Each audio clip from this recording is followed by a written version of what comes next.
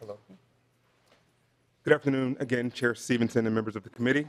My name is Kouri Marshall, and I serve as the Director of State and Local Government Relations, Central Region for the Chamber of Progress, a tech industry coalition committed to ensuring all Americans benefit from technological leaps. Our corporate partners include companies like Amazon, Apple, and Google, but our partners do not have a vote or voice in our decisions or in our positions. We urge our committee to oppose HF 1503. It was noted earlier that this type of legislation encourages business innovation. It does not. This bill's constructive knowledge standard for platforms regarding the age of potential minors on their system compels proactive age verification.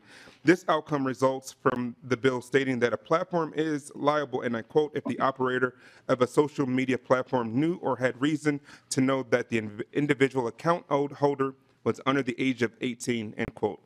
There is disagreement about the best methods for verifying users' ages, but they could include techniques like facial recognition or other biometric scans. Even less invasive methods like requiring users to enter their birth date or ID or driver's license in order to enter a site would still require widespread data collection.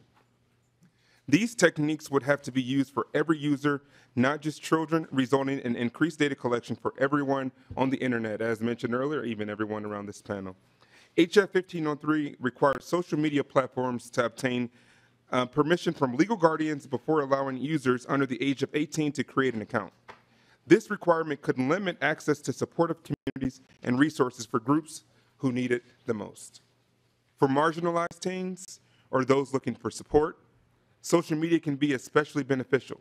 LGBTQ+ youth often turn to social media for resources and connection to supportive communities they might not otherwise have at home. Teens looking for information on reproductive or sexual health services, including abortion, access, or rape crisis centers, can use social media to be connected with expert and community resources.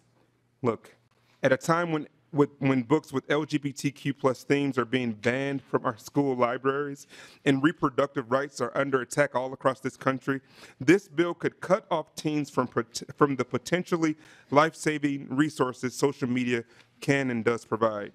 In conclusion, HF 1503 would eliminate some of the tools platforms use to keep children safe online and would cut off marginalized groups from social connections and other helpful resources. We respectfully urge this committee to oppose HF 1503. Thank you. Thank you. That concludes the public testimony. We'll move to member discussion.